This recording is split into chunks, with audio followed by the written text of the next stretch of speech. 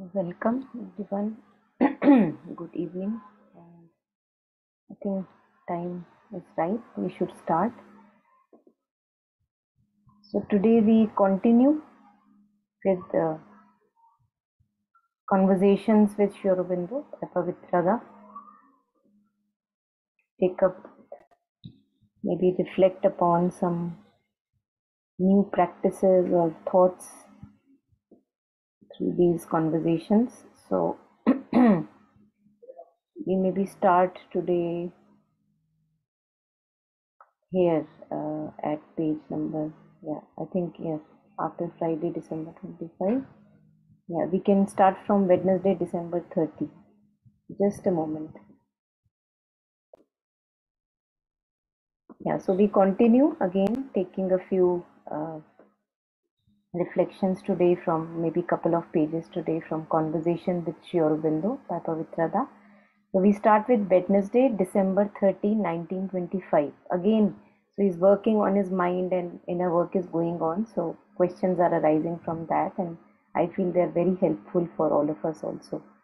So let us go through this page. Anyone who would like to read, please unmute and go ahead.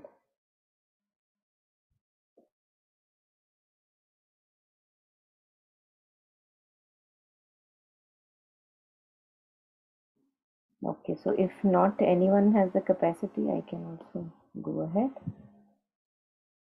So this, Should I? yeah, why not? Yeah, please go ahead. Yeah, you can hear me? Yes, I can. Yeah. Okay. So Wednesday, December 30, 1925, I succeed for a few minutes in keeping myself attentive, empty of thought. But then the sensations return with a new strength. I do not succeed in turning away from a noise once my attention is caught there, for I have no object of concentration. The first step is not to withdraw from all thought and sensation, but to consider them as outside oneself. There are two regions in the mind, one active, the other calm and attentive, not dragged away by the movements of nature. It is this distinction that you must make. You want to go too far by suppressing even the thought. I am not that. At the moment, this thought is your instrument. Remain the spectator of your thoughts and sensations, recognizing that they are outside you and do not affect you. Then the higher consciousness, Purusha consciousness, will descend and take possession of your mind. But never struggle, for in the mind, what you reject violently returns with a greater force. To struggle is to enter into all sorts of difficulties. Thank you so much. Yes. So if any thoughts are there, any reflections, they are welcome.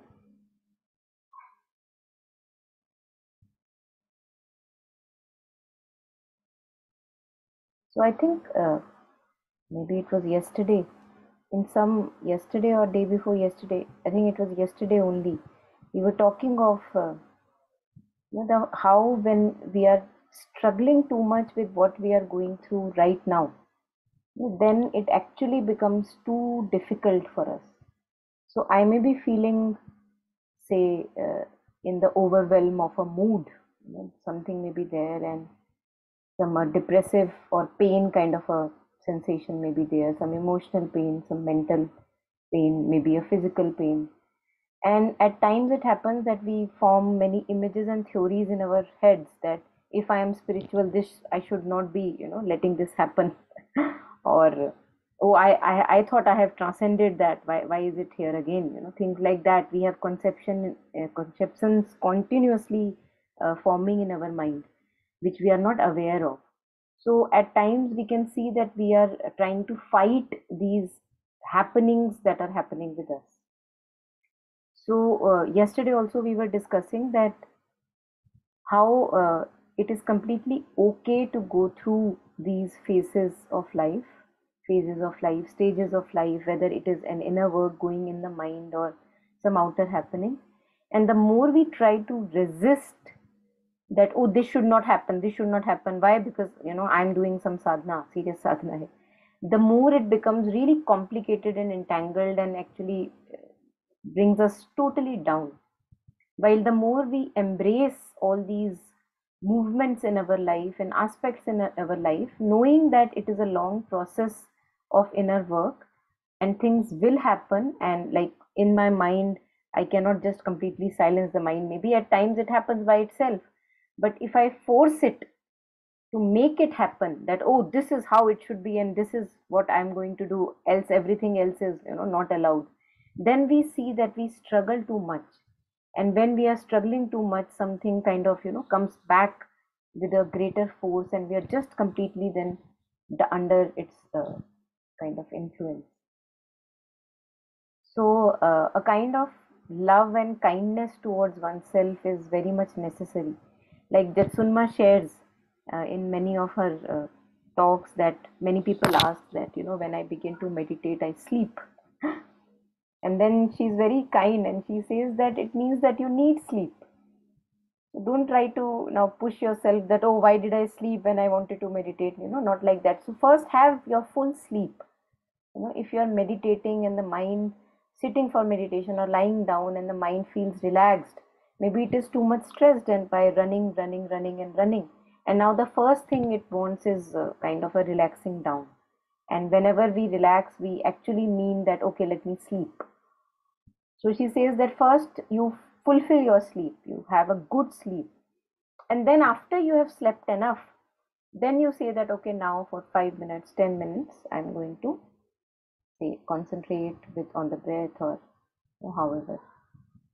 So I see a reflection of that here also, when Sri Aurobindo shares. So Sneha is sharing something, but at times things seem too unpleasant to embrace, so one ends up resisting and struggling. That's true. That's true. But when things are unpleasant to embrace, I think that's where the challenge is. And that's also when I see, now we are talking of embracing all happenings of life, whether it is happening in the mind or outside. Now this too can become an attachment in the mind, that, okay, now I am supposed to embrace everything in life. So, oh, I am not able to embrace, oh, why am I not able to embrace? So this also can stick. So now embracing that I am not able to embrace, that at that point also some relief, kind of a knot gets kind of open up and resolved. So when we are, things, as you said, things are unpleasant and I am trying to embrace, but it's not happening. So again, to be kind to ourselves, that at this moment I am not able to embrace. Let me just accept the facts. So that also is okay. So at any moment, see, what basic problem, I think what we were reflecting upon yesterday also, is that we keep resisting whatever is happening either in us with respect to movements, or outside of kind of our body, in the sense that happenings of life, things may be happening which I don't want them to happen, and I resist, and I'm not able to embrace the fact that those things are happening which I did not want in my life. And now I am resisting that, oh, why am I not able to embrace that? That also becomes a struggle. So I can just tell to myself that, okay, right now I am not able to embrace. So embracing the fact that we are not able to embrace, that also is okay. At any moment we can actually stop that struggle which continuously goes on and on and on.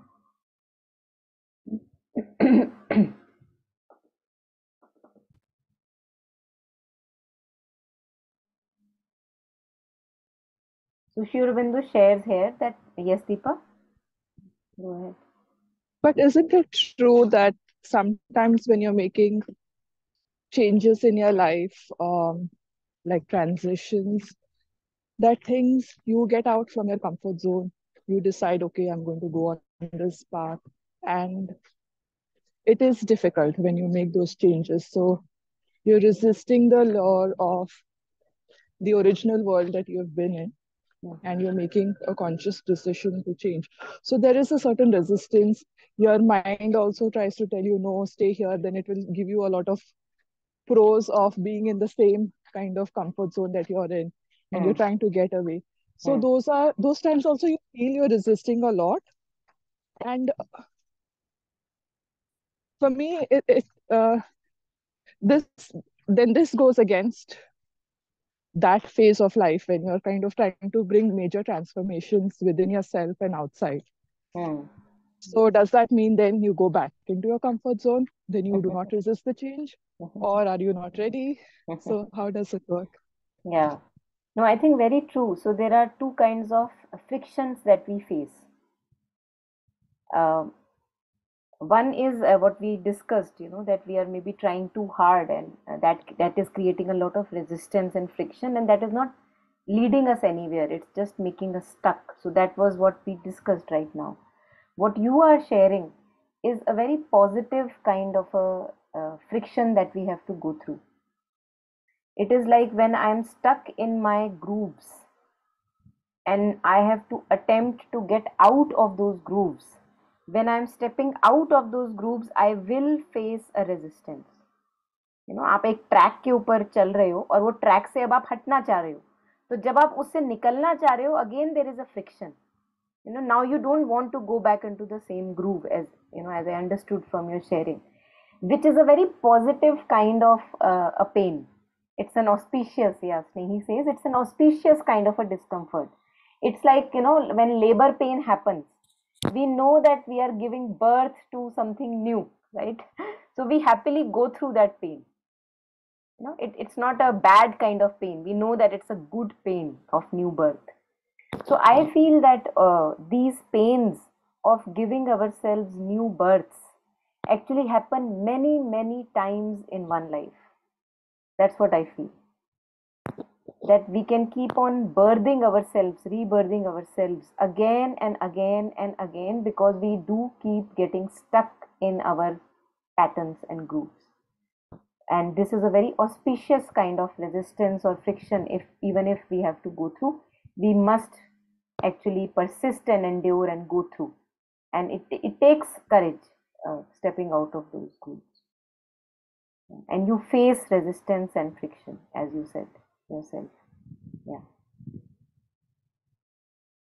So again, there also an embrace can be there, that because this is an auspicious kind of a movement, something in us knows, let me endure the pain, let me endure the friction.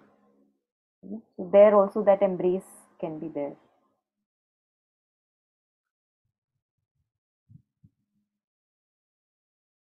Yeah, that's what I Thank feel. you. Yeah. Thank you.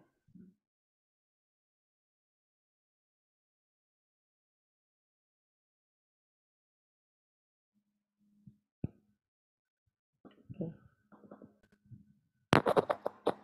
Yes. So the first step is not to withdraw from all thought and sensation. So not fighting that, okay, since Sri Aurobindo has said that, okay, it is best to silence the mind, let me fight all the thoughts. Not like that. So he's saying that when I am using this thought that I am not that. So some thoughts and feelings may be going on the surface consciousness, and I am looking at them, my observing mind is looking at them, and I am saying, I am not that, I am not that. That is also a thought. When I'm saying I am not that, that's a thought itself. But that thought is something which I'm making use of. It's a beneficial thought. Jetsunmo also shares that it's not that we have to become dumb and say that no, I would not ever think anytime because thinking is bad. It's not like that. Because if we look at ourselves, what goes on in our mind, 90% of the time, what we are thinking is unnecessary, and it takes us down and pulls us down, and they are loopy, loopy, loopy thoughts which are not taking us anywhere. It is those patterns that have to be dropped.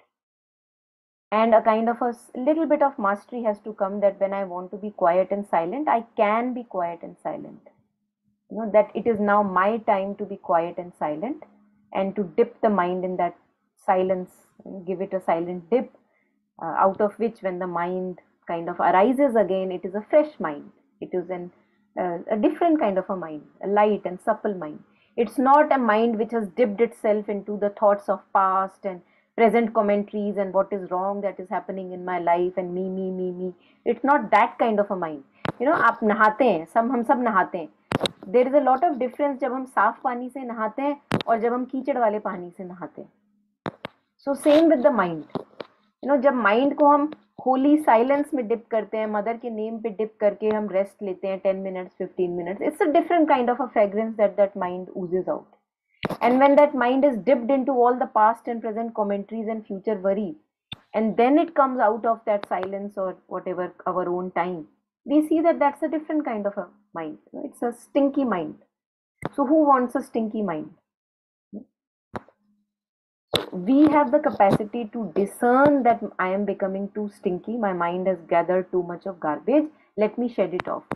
So we consciously get up and we do some sadhana, and we maybe stay with breath or look at the thoughts and stay as awareness, whatever works for each one of us.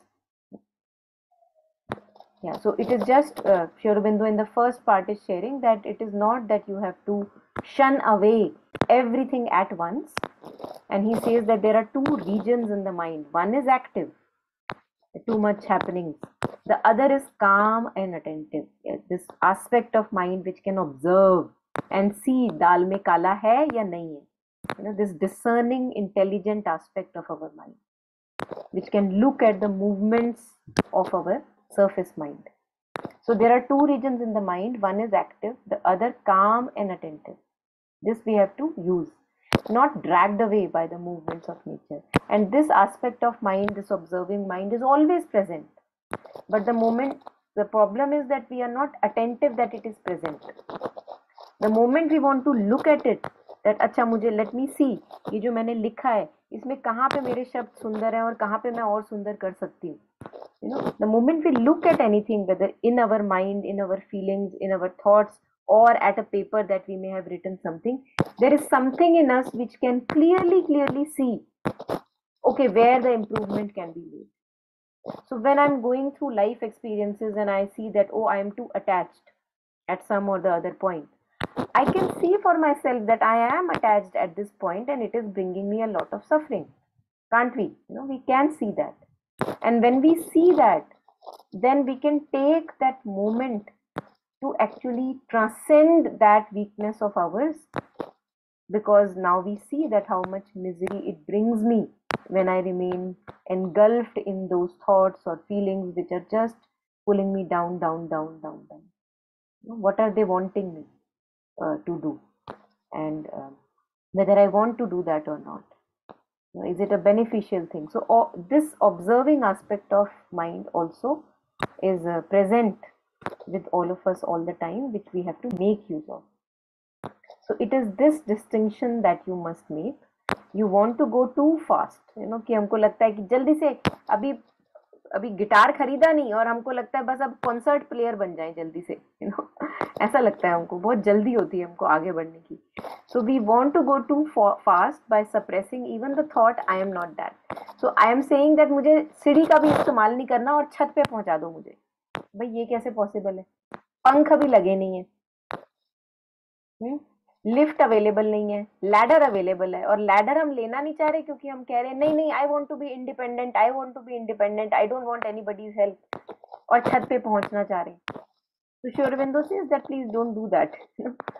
You want to go too fast by suppressing even the thought I am not that. At the moment, this thought is your instrument. So this is my ladder.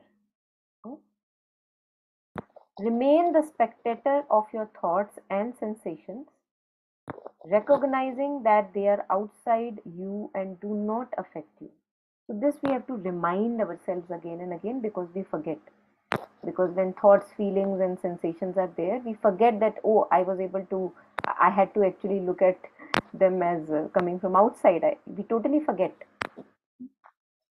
Then he says that when we look at them, when we develop this ability to look at the mind, which takes a lot of time, then the higher consciousness will descend and take possession of your mind. This happens from above. but never struggle, for in the mind what you reject violently returns with a greater force. To struggle is to enter into all sorts of difficulties. So, this ability to look at the mind is not easier said, actually, it is easier said than done. All of us must, whoever is trying to do experiment, even a little with that aspect, you will see how difficult it is, because there are many, many moments when we are not able to observe, we are swept away. And in Buddhist tradition, there are two aspects. One is the shamatha aspect, looking at the breath, or maybe looking at a flame or a pebble, or concentrating the mind on something which is like a name, divine name or form. That is shamatha aspect, that stabilizes the mind and gives it the power to actually stably observe. This power we don't have by default. Of course, in varying degrees we may have, but still there is a lot of work that we can do. So we see that when I am observing my thoughts or feelings or happenings in me, then for 2 minutes I may be able to observe. 2 minutes is actually a longer time that I have said. But let's say for some moments I am able to observe. Very quickly, I lose that observation aspect and I'm totally in the river. I'm lost in those thoughts and storylines. I'm not able to be the observer. So this comes very gradually, and we can't. That's why people talk of forming a discipline, because without discipline, it is not possible. If I want to be a concert player in guitar, every day I have to spend some minimum like an hour or 2 hours or more on the guitar, and it will hurt my fingers, and the fingers will slowly gain that hard skin that comes with playing the guitar, and at times I may strain my back, but all of that is part of the game. Jetsunna, when she was doing the sadhana in her cave for 12 years, she was in that cave, and one can just imagine, my God, how is that possible? How is that possible? So how much dedication and commitment she must have, that no, this is very, very necessary, I have to do that. And she shares that there was a meditation box in which she used to sit, and she actually slept even in that meditation box. She did not lie down to sleep. So how much motivation and dedication it requires, knowing that this is what I want to do, because rest everything is misery. So if you have tasted misery, then we are able to cultivate good things. Without tasting misery, things don't change. For me, I'm saying for myself that I have seen that if things are not bringing me misery, if ego consciousness does not bring me misery, why would I ever want to be liberated of the ego? There is no want in me, and hence there is no discipline. But the moment ego consciousness begins to bring us a lot of suffocation and misery, and it's complicating things and entangling your relationships, then you say that, oh my God, this is very dangerous, something has to be done. Now let me make my discipline, and I have to just get out of it.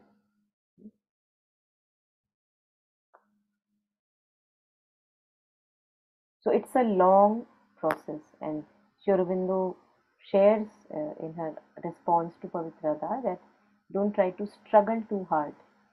Take it easy. So if you are now doing the neti, that I am not this thought, I am not this feeling, I am not this pain or sensation, I am the watcher, I am the witness, then don't try to resist the thought that I am not this. That is also a thought, and we will make use of that thought in the process, which is a long process. So anything more here, anyone?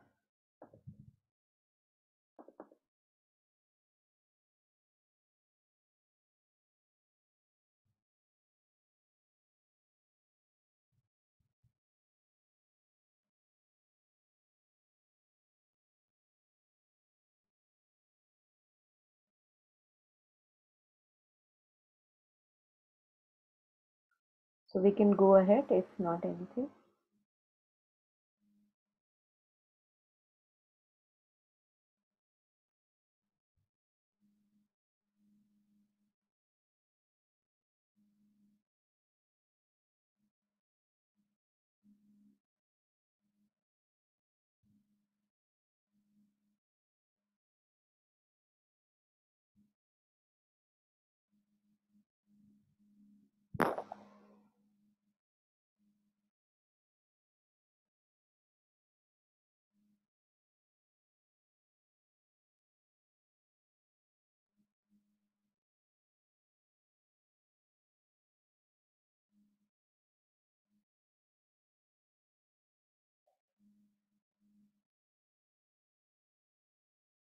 I'm just figuring out which one we can take.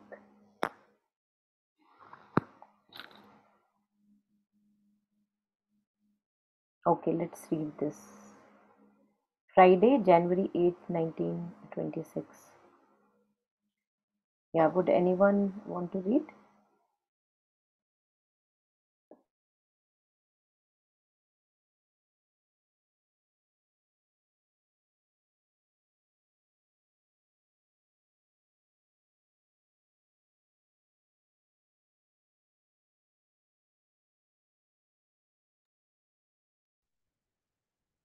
I'll read it. Yes, please. From Friday, right? Yeah. Friday, January 8, 1926. What seemed so simple has become very difficult. These last few days, I've had greatest difficulty in separating myself from my lower mind. It needed a great deal of energy to remain awake, attentive, and not to let myself be carried away by the stream of mental images without head or tail, a sort of waking dream. Perhaps this is a temporary reaction. What do you do when you try to quiet your mind? I fix my consciousness on a point and try to remain attentive, to watch the play of the lower mind. If I attain this attitude, it becomes quiet. Two postures, one with images, one with language. The one with language is more difficult. It is automatic, does not hook itself to well defined objects, but to what preoccupies me most, or to the last thing I've thought about. The unhooking is often produced by the senses. On what point do you try to fix your consciousness? Normally at the level of the ajna. Ajna is the center which corresponds to the automatic mind. And it is this dynamic position which is working in you. It is this which constitutes the mind of the majority of men. And if you're conscious of it, if you notice its action during your ordinary occupations, others are not conscious of it. The real mind, thought mind, is higher. The other is the automatic mind, which is no longer of any use to you. It is a waste of nature. Have you ever tried to use the will? Naturally, but I do not know if it is really the will which I have used. The will has three grades, and it must be distinguished before all from the effort, which is purely mental. The first grade is desire, corresponding to the solar plexus. The second is sita or aishwarya, is a kind of command of order which either sanctions or not the work of Prakriti. When it is known that a thing must or must not be, it ought to come into action. This is an indispensable power for the yoga we follow. One can call it by a consecration, and one becomes aware of its action. This action is disturbed and imperfect at the beginning, but in time it is perfected. Mental effort may succeed in time, but the action of the true will is infinitely more rapid. Thank you.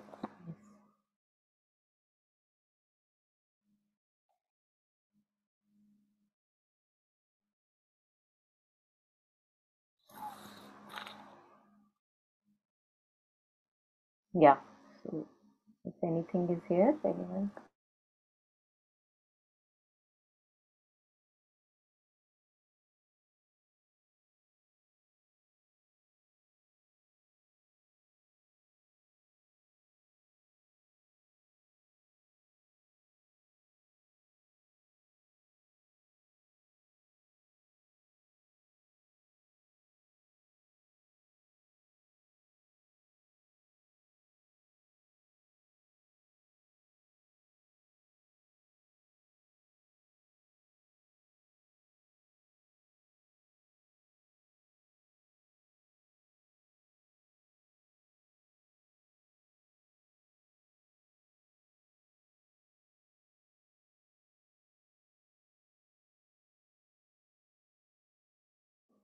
Hmm.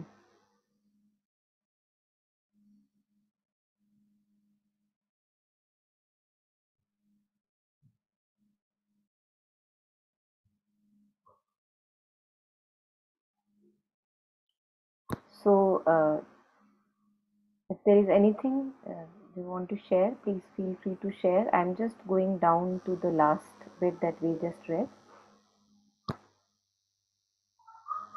that the will has three grades and it must be distinguished before all the effort which is purely mental. So, one is this mental kind of a control that we want to bring, and then the other is will, which Sri Aurobindo shares that they have to be distinguished.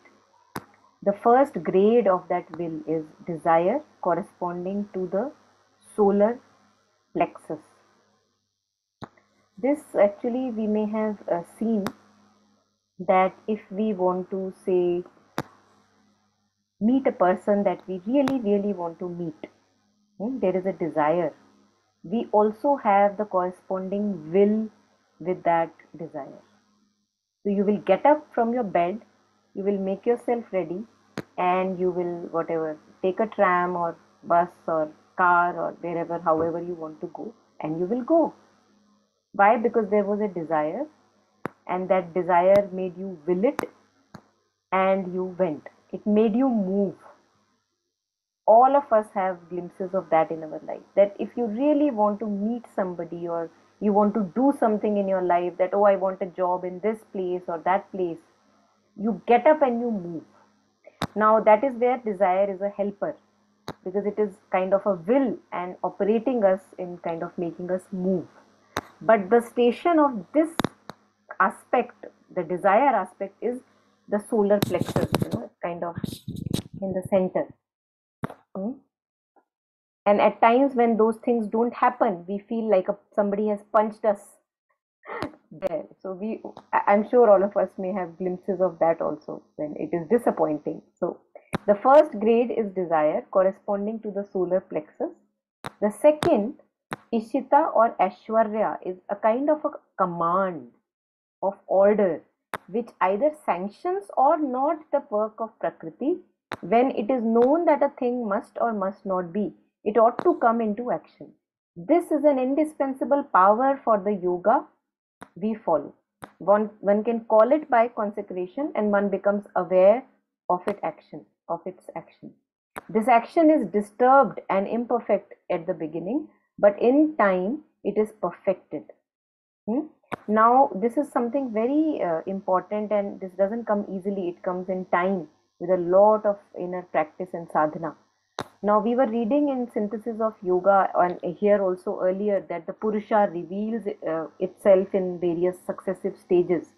First, it reveals itself as the witness, then, it reveals itself as the giver of sanction to all the movements of Prakriti, and it also then realizes that, oh, I am the one who has already sanctioned all the movements of Prakriti, and the moment I want, I can take the sanction back. So it empowers. That aspect of Purusha empowers. This is the aspect that Sri Aurobindo is, I believe, talking here. That This will is coming from that Purusha consciousness or the witnessing consciousness, that detached, immutable, immovable part in me, which is always, always witnessing. And when it is witnessing that, oh, this is the pattern which is taking me down, it also gives me the courage or the required empowerment to stop that sanction. That if this I don't want to follow, then I actually am not now going to follow. And it is not like you are struggling with yourself. It is a lot of discernment and empowerment that is allowing you to be able to do it. So it is not a mental effort you are putting, it is coming out of that ability to be there in the witnessing stance, and to see that, oh, I was the one who was already giving sanction to these patterns which are now of not any use. Now I'm not going to give sanction to it. So there is a kind of a stability and immovability and empowerment that comes with this kind of a willing. Not willing, actually, will. Hmm? And this he shares that this slowly we have to develop. It's an important aspect of sadhana, because that is how we are able to let go of non-beneficial patterns, unbeneficial patterns, and we are then able to adopt those beneficial habits or patterns which are helping us go upward. Those which are pulling us down again and again, again and again in spirals, those then we are able to drop. So that ability to not to give sanction to those movements of Prakriti which are not required now comes from that witnessing aspect, and that is also a kind of a grade of will he shares. It's called Aishwarya. It's kind of a command or order which either sanctions or not the work of Prakriti. When it is known that a thing must or must not be, it ought to come into action. This is an indispensable power for the yoga we follow. One can call it by a consecration and one becomes aware of its action. So one can offer it again to the mother that this is what I would like to follow, and please, allow me or grant me the power and courage to follow. And this he says that it's not that in the beginning itself it will be all very hunky and dory, like not like that. This action is disturbed and imperfect in the at the beginning. So at times we are able to hold ourselves, at times we are not able to, so it's imperfect. Yet, but in time it is perfected. And then he shares that mental effort may succeed in time, but the action of true will is infinitely more rapid because it is coming out of a discernment, true knowing, true knowing that what am I doing, what am I doing, what am I trying to do by repeating my errors and mistakes again and again? Where is it leading me? Where is it leading the other persons around me? It is not doing benefit. So it comes out of a lot of discernment, and hence one is able to then step back or not at times. Yes. Anything here? Anyone?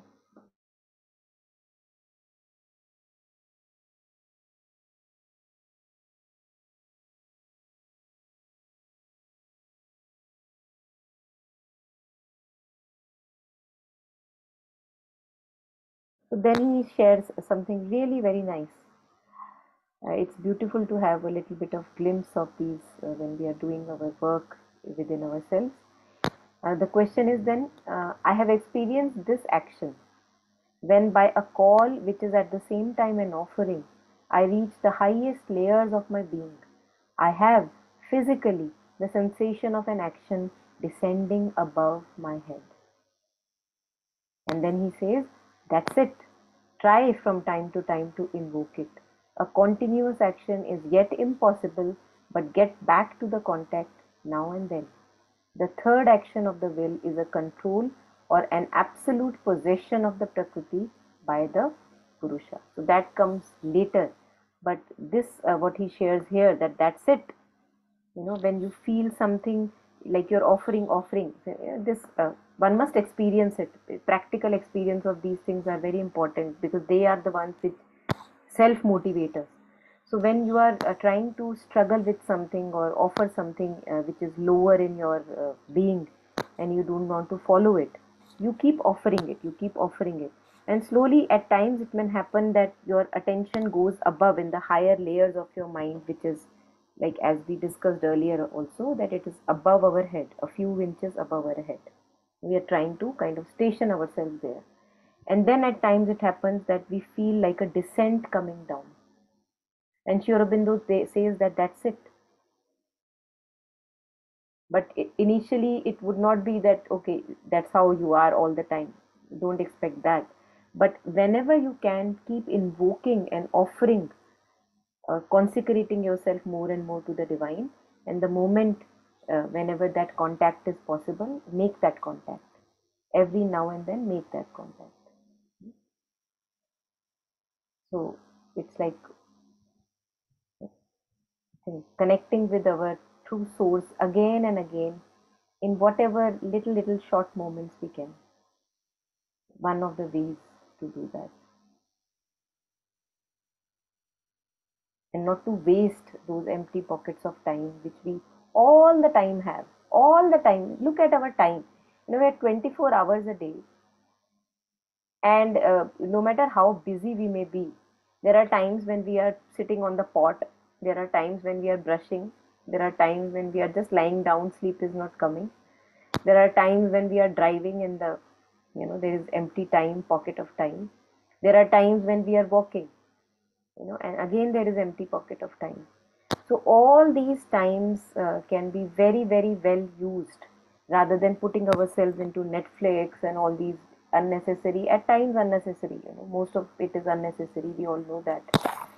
Rather than maybe, because I can't stand the silence, let me call up a friend. And you know no matter what kind of a friendship it is, you know we actually, I feel that we, it may give us joy, of course all kinds of friendships give us joy, but we excessively, when we indulge into these activities, I feel that we lose on something very important, some precious silent time with ourselves, which we may have used for a little bit of practice,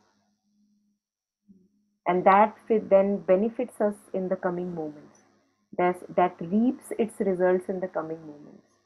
Otherwise, again, I'm in down in a, dump, and I wasted my time. We do that all the time. We are stubborn beings, learn hard. Anyway, so anything more here? Anyone?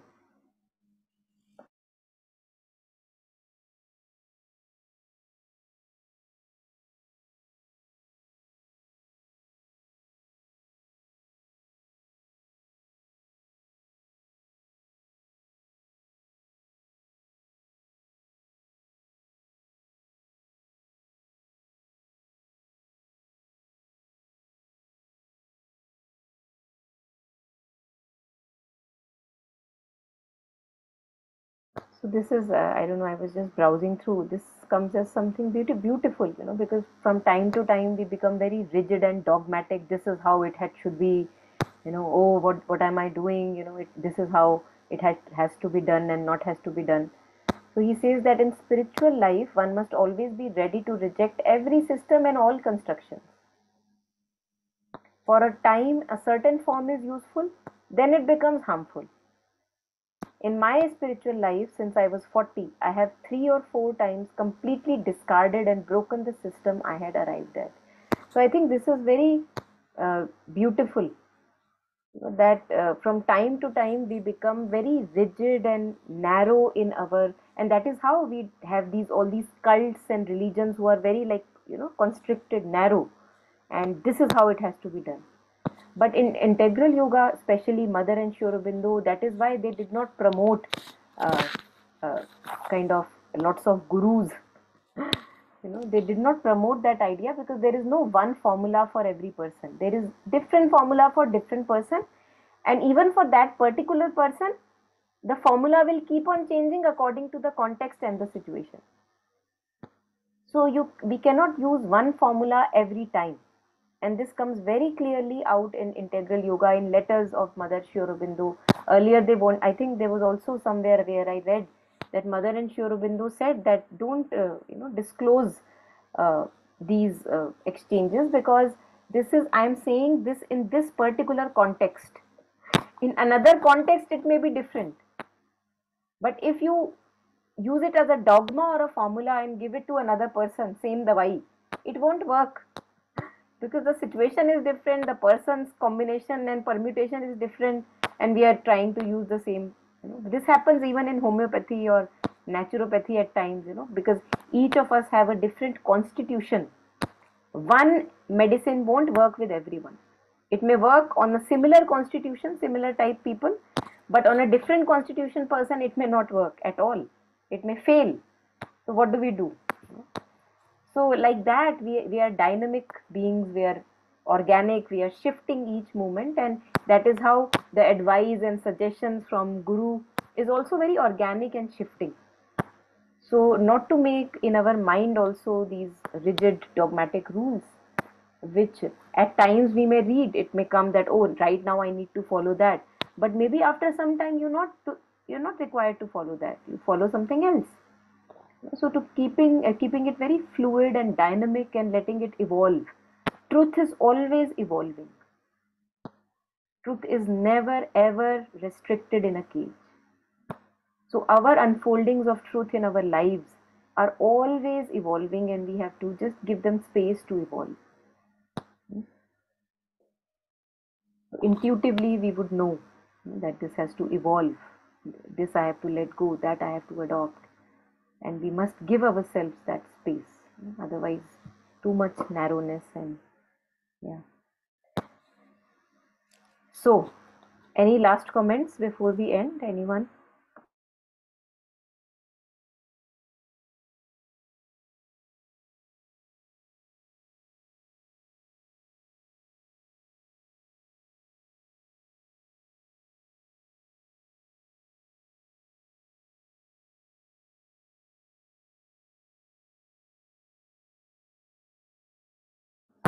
All right, so I'm assuming there is nothing at the moment. Maybe we can stop here, and whatever we have read today or reflected upon, maybe some or other bit of it, if necessary, we can take it home with us for furthering our progress and journey.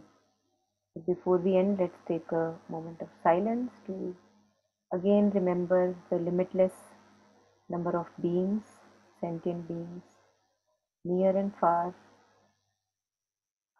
in my home, in around me, and far away, unknown to me. May we all have true happiness and the causes of true happiness, and may we not have suffering, and also may we let go of all the causes of suffering.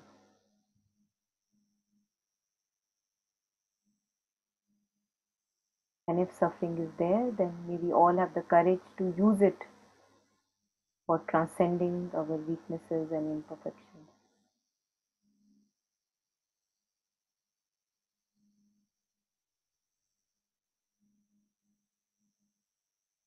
May we all be well and happy, and lots of progress in our lives.